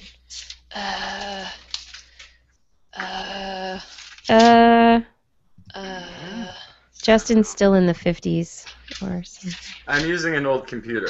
Here we go. Old computer, right? It's a black and white. In America, Oh dear.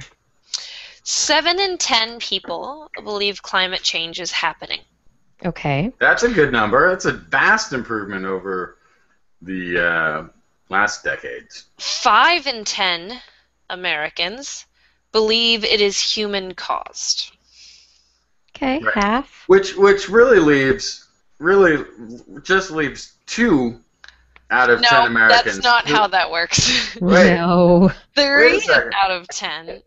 3 out of 10 people in America believe people in the U.S. are currently being harmed by climate change. Only 3 out of 10. Wait a sec. Wait. I think I'm right. Back this up for a second. So 7 out of 10 believe that it's happening. Correct. 5 out of 10 believe it's man-made. So that remains there's 2 out of those 10 who believe that it's happening but don't think that it's necessarily man-made. Yes. Then 3 out of 10, which is really 3 out of the 7, so a little less than half of those that believe it's even happening, believe that it's currently causing damage. Right. Whether or not they believe. Right. So that's a problem that only 3 out of 10 people believe that people in the U.S. are being harmed. 4 out of 10 people believe people in the world are being harmed. That's pretty low. Okay, well, no, that means one more. Oh, that's a bigger number because that means 3 out of the 10 who believe only 3 out of the 10 believe that in America we're being harmed. I would assume we could probably count those 3, but though not necessarily. That maybe those 3 out of 10, maybe it's some of the others that believe people elsewhere are being harmed, plus one more, which is significant, that somewhere in the world the damage is visceral, evident, and impactful, even though they don't see it here. Okay, I'm going to keep going. 6 out of 10 believe climate change is affecting plants and animals. So, not affecting anything here in America, just plants and animals. Uh-huh. That's Yeah. Well, but this is the word that I think is essential here is harm. Yeah. So when I think of harm, I, as a scientist, want to know exactly what kind of harm. So are we talking about health? It's Are we talking about however economic harm? Right. So it could be any. however anybody interprets the word, we can which just use it. is going to throw a wrench, which is going to totally throw a wrench in that survey. So I actually I'm going to debate that number.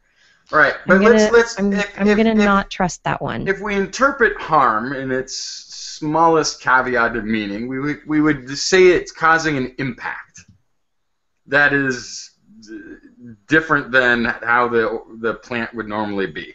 So it's causing impact in plants. 6 out of 10. That's a significant number. That's a majority that believe there is an impact currently affecting Anywhere plants. on the planet, plants and animals, only 6 out of 10 people.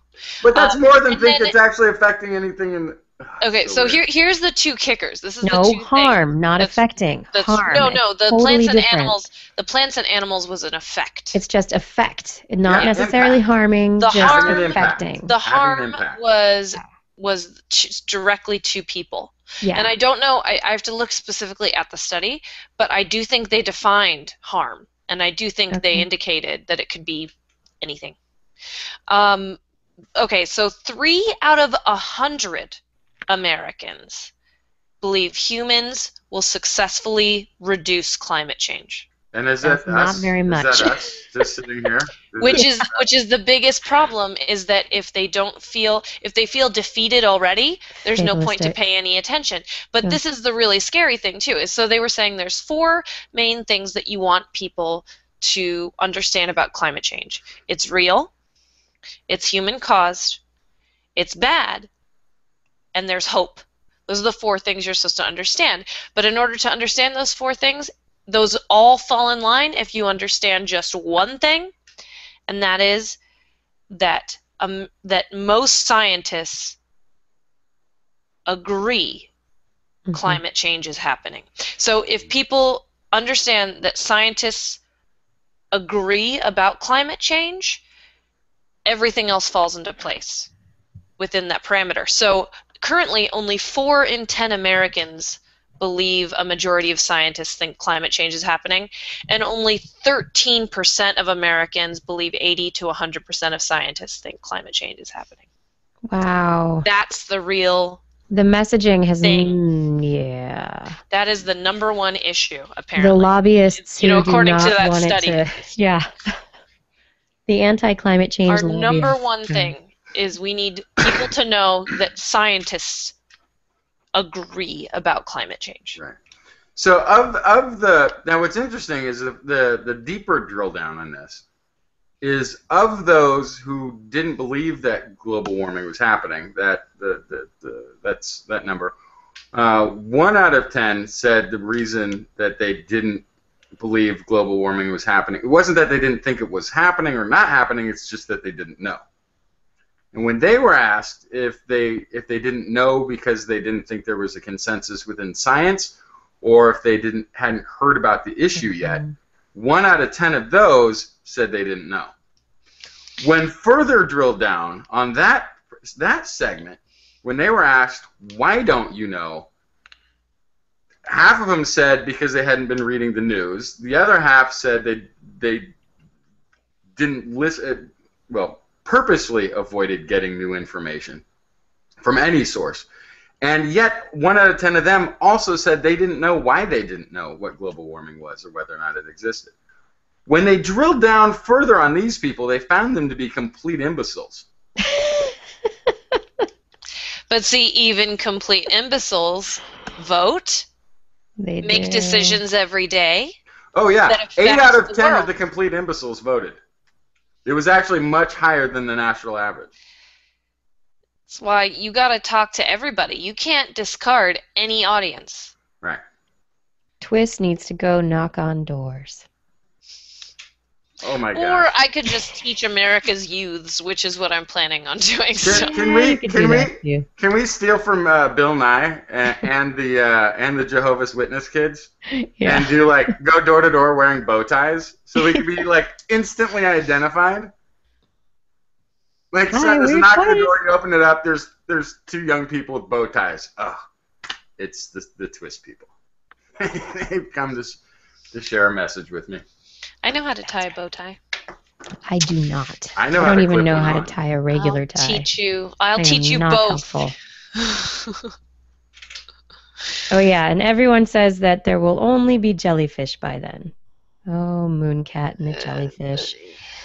Jellyfish, they are taking over the oceans. People have been talking about this for the last several years. This is not new news. They love the acidic ocean. They love it. They love it. We're going to be eating jellyfish sushi. You know you're going to not like it, but you're going to have to eat it because otherwise there's nothing else. And no swimming.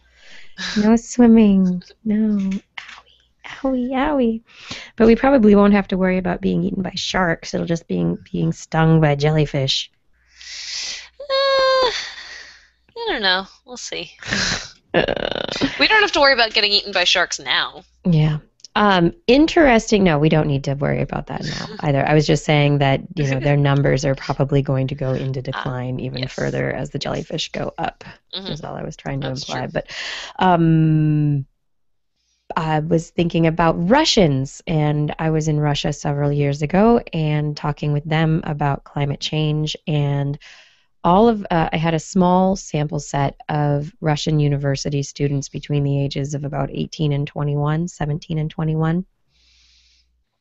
And the majority of them, I have to say, I didn't talk to any Russian students who didn't think climate change was happening. So all of my Russian university students were pretty convinced climate change was happening. They had, they were listening to their grandparents and the anecdotal stories about how the weather was changing year to year to year, and basically that the stories from the grandparents to them were suggesting that climate really had shifted.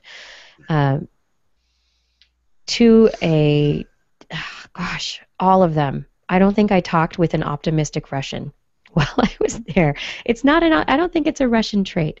But none of the students, I asked them if they thought technology could solve the problem of climate change. Not Russian technology, certainly. Maybe. And Russians put things together with like duct tape and pencils and go to the moon. You're fine. They get things up. They do things.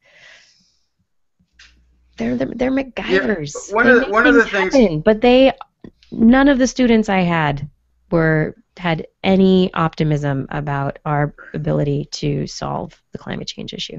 So one thing interesting is I've noticed that people tend to believe what they want to believe and assume facts, not in evidence. I had this this weird gun control issue where somebody was saying there's a lot more gun deaths in California than there are in Texas, because Texas has concealed carry. So you never know who's got a gun. Anybody can have a gun, so it's not worth pulling a gun on somebody, because, or anyway. So I'm like, I called BS. I said, well, let's look it up. Let's look it up. The per capita.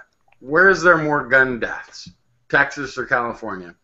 And it wasn't. It was 7 out of a population of 100,000 in California versus 11 something in Texas.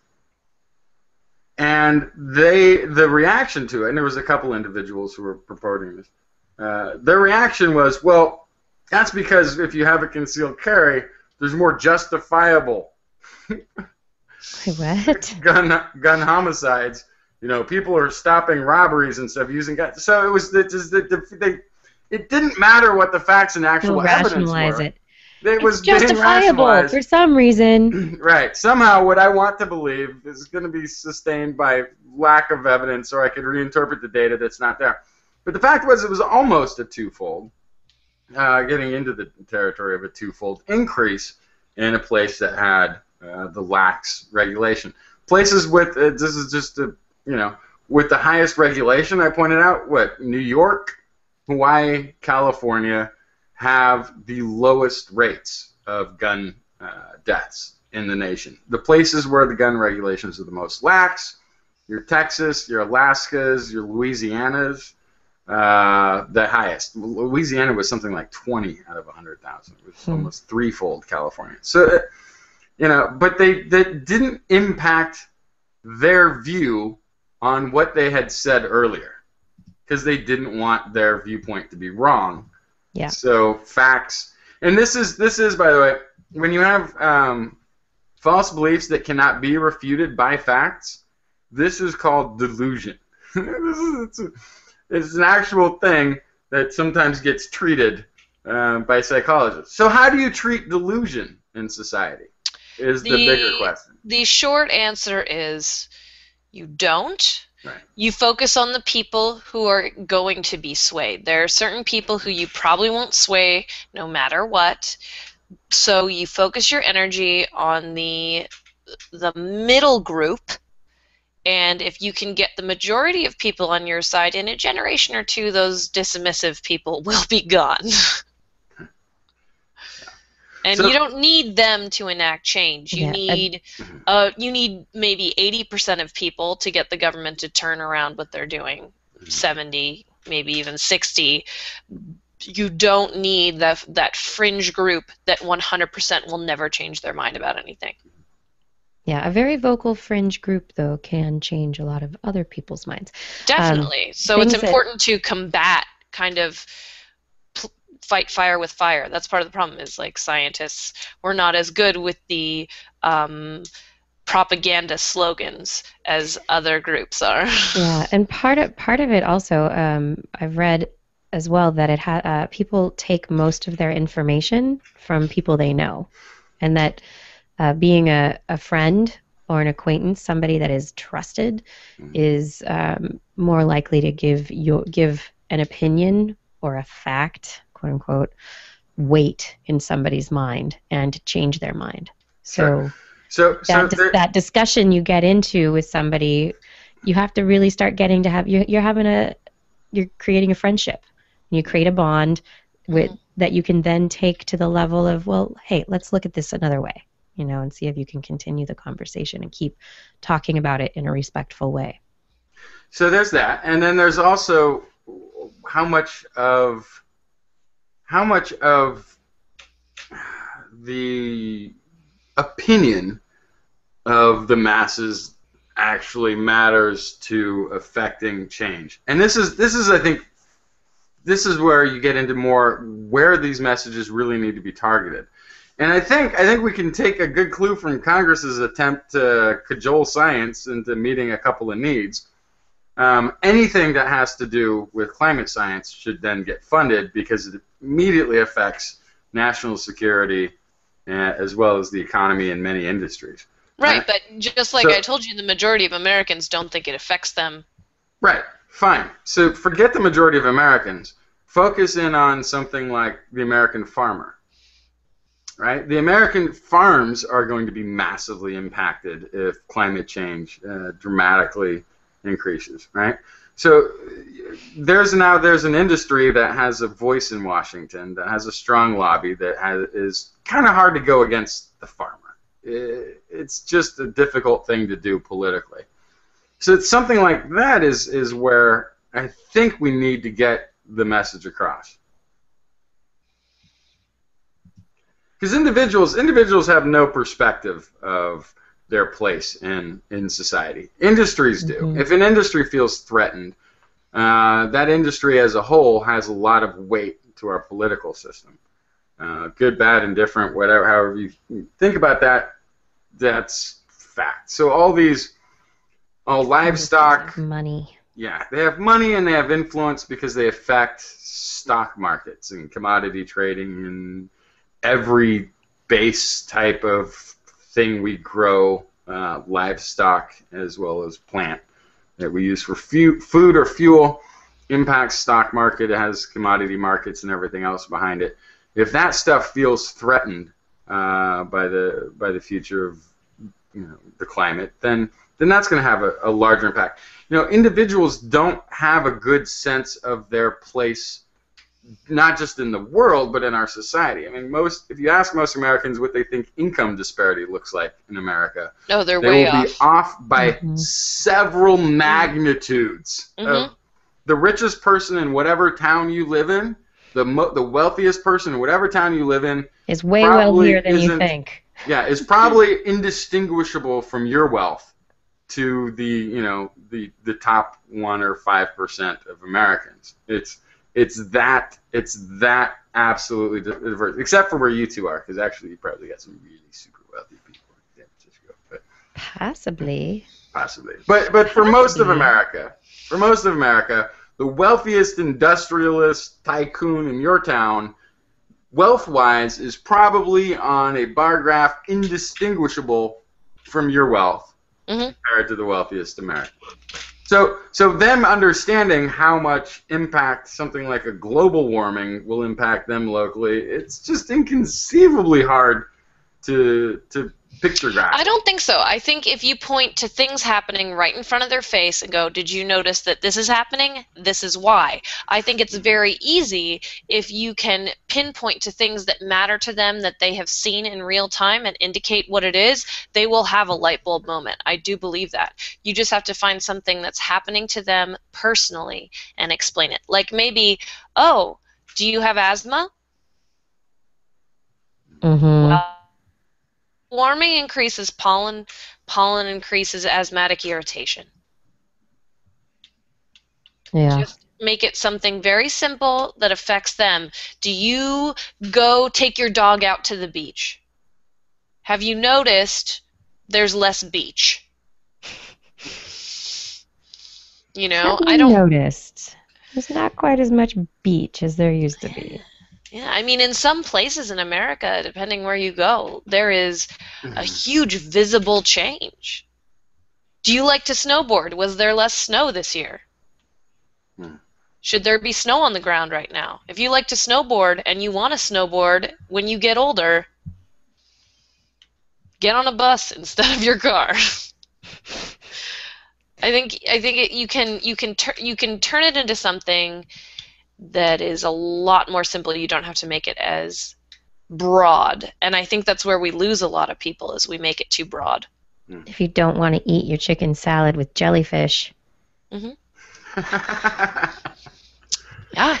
If you Actually, don't want that, do you like If salmon? you don't want jellyfish eating your chicken salad, then you should really consider. Do you like salmon? Salmon eats pteropods, and pteropods are disintegrating. So then it's not even. But I think if given media's natural ability to cover an issue, to follow what scientists are saying and just report on the reports, that would be sufficient. But there is a lot of propaganda that is better funded than the message outgoing from scientists saying that it's not happening. The preponderance of money is on one side, and so the fact that 6 out of 10 Americans, 7 out of 10, even think that it exists, with the immense weight of money on the other side saying that it doesn't, lobbying against the idea, is actually incredible that we've even gotten this much penetration on the science side. But there's going to be people who have heard over and over and over again that this is some scientific Weather Channel devious agenda to overthrow the planet, and therefore will never believe it. I think that's a minority. Yeah. I don't think that Neil deGrasse Tyson should get to be president. Wait, what? I think we should just have politicians that give a poop about science. That would be great. Yeah. Wait, you don't think who should be what? Neil deGrasse Tyson. I don't think he should be president. You don't? You wouldn't vote for him? For yes, president? You would. Yes. You Nope. would. Versus who? Me. Oh, well, if you two are running, you get my vote, Kiki. That goes without saying. Can we just have people on, like, the environmental panel in Congress that actually know something about science? I know we've talked about this can't, before. because we see this is okay, and this is segued. I'm going to segue back away from it right away. This is also partly why I don't believe we need congressional oversight of the NSA. I also don't think we should have as much congressional oversight of what science does in this country. Because as soon as you have politicians with lobbyists behind them doing policy and agenda, the actual science can be lost. And in fact, can be completely irrelevant to what's getting funded and what we're concentrating on. Yep. When you have political agenda, especially something as inanely Congress, you know, when I was a child, I thought was this group of politicians and leaders from around our nation who were working together for a better America. And now I feel like I just feel like it is made up largely of small town nincompoops. Who should have no business whatsoever having as large a voice in the future of this great nation as they do. Because But everybody, that's the whole thing, that like this country is founded on the idea that, you know, anybody born here could eventually become president. Right, but it's not that. It's the idea that anybody who gets elected as a member of Congress can influence how your surgical procedure is done. Yeah. You know, it's like when you get life and death, there's an actual Good night, science or education required to understand and enact and utilize and do something that they can just be me and be like, I've got an opinion that the human body doesn't actually need a heart. So from now on, we're going to end all heart surgeries. In fact, we're starting a heart removal drive to prove the point that you don't actually need a heart. Because I think I read something in a science journal once that says you don't need a heart. I mean, that's as inane as it sounds when they are denying climate change or using these bizarre arguments against it. It's as though they were saying something as obvious to anybody on the street as being completely false to anybody who's been paying attention to climate change and global warming.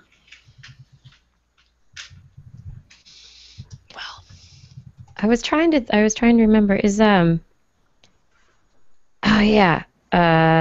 that's very exciting that has happened in our political system. Federal Appeals Court reinstates most of Texas's abortion restrictions because they were too restrictive to women's rights. That's good.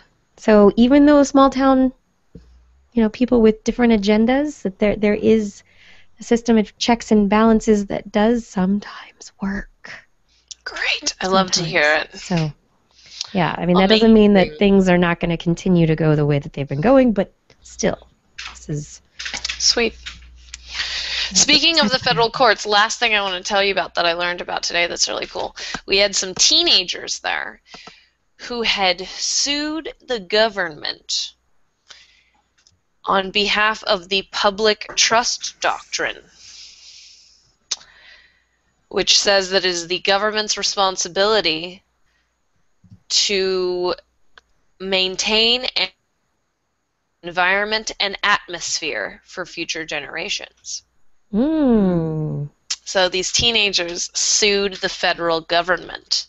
Good. So far, the Supreme Court has ruled that it is actually the state's responsibility to uphold the public trust doctrine. So they knocked it back down to the state level, but these kids are actually appealing.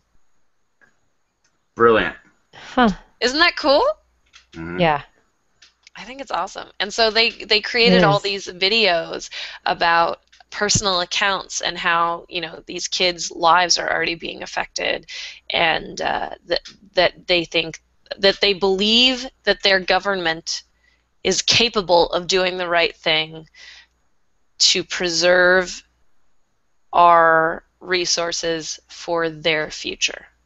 And that has implications for not just resources for the future and maintaining, say, reducing carbon emissions or increasing carbon capture or whatever the situation is. It has all sorts of applications if it ends up going through to things related to like Superfund sites. What corporations do, dumping their waste in areas where there just are not stringent enough controls, and people are getting sick. Kids are getting cancer at young ages. There are all sorts of things happening around our country. Fracking. There are things happening all over the place because it's the search for the dollar now and not the future of the children. Tilda in the chat room. Science should be another arm of government, voted on by people with research published in prestigious journals. I don't know about the voted on by people with... there's always... the academic system itself has a whole cadre of politics involved in it, too. However, I do completely agree that we do, at this point in our civilization as a country, need a scientific branch of government. That would be a nice balancing aspect. Yeah. It would be nice if they could just, at any political discussion on the floor, someone could just pull out data that's actually real. And this is real data. This is experimentally, empirically shown. Yeah. I like it. It's 10 o'clock. I gotta go. I'm gonna call it. Blair is broken. Blair is broken for now. Yeah, I gotta go. Blair will be back in. But I agree, data. That's good. Yes, it would be cool. Yeah, if when they're talking about like abortion, like you were just saying, they could say, well, this research shows that whatever percent of women, et cetera, et cetera, et cetera. Well, the thing is, they do when they're going on their long tirades for hours and hours. They do bring up percentages and statistics. The thing is, they're baloney. They sometimes are baloney. Very often they're just twisted to achieve the goals that they are after, so that they're just not represented in an accurate fashion. They are accurate statistics, yet not accurately representing the issues. Yeah. I'm going to go to bed. I got to go. I have to go too. I have to wake up at like 5. Hey, I've got a whole weekend full of debauchery ahead of me, so I should. Nice. You gotta get your rest in for some debauchery. What are you doing? I'm going up with to Tahoe with 16 other dudes, and we're going to. We've rented a giant multi-roomed cabin thing with big screen TVs in every room, pool tables, and the rest. We're going to go up and bet on insane amount of football games and drinking and eating and farting. Wow. Boys' weekend. Well, it's called the Manessy Weekend. We do it once a year. I love it. It started as a group of people who play fantasy football. Mm-hmm. Going up, which was when it started. I think there was 5 of us at the first 1 or 2, and it's grown to now 17 individuals. It's impressive. Oh, if anyone's interested, early morning, you might be up early enough, Blair. If you look into the eastern sky, Comet Ison should be visible, and you should be able to pick it up with binoculars even.